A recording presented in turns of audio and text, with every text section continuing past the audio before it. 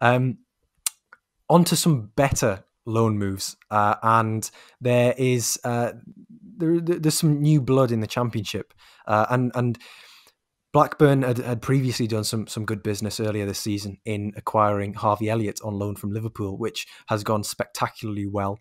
He's got a good partnership with Adam Armstrong there, who is another fantastic young player who's really hit his groove this season. He takes around 5 shots per game, does Armstrong. So, servicing him must be very fun for Elliott.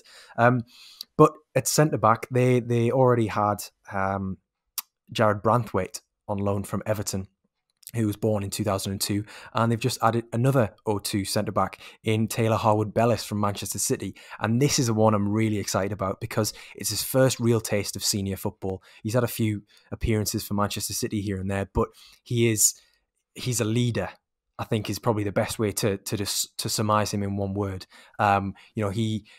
He's led sort of the under-23 team from the age of 18.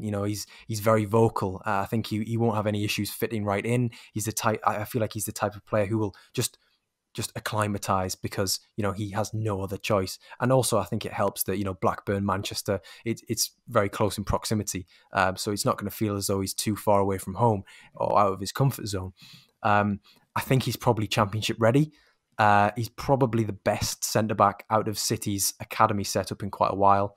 And he's also sported a skinhead in many of his previous appearances, which, I mean, if you're a striker, it may not bother you, but if I was a striker and I was coming up against a 6'4" skinhead who was very vocal and played for Manchester City and was a Stockport boy, I'd probably shit myself. So...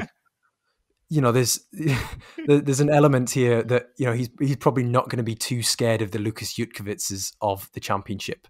So I wish him all the best. I think he's a City boy, born and bred, and I'm really hoping that he can do something there.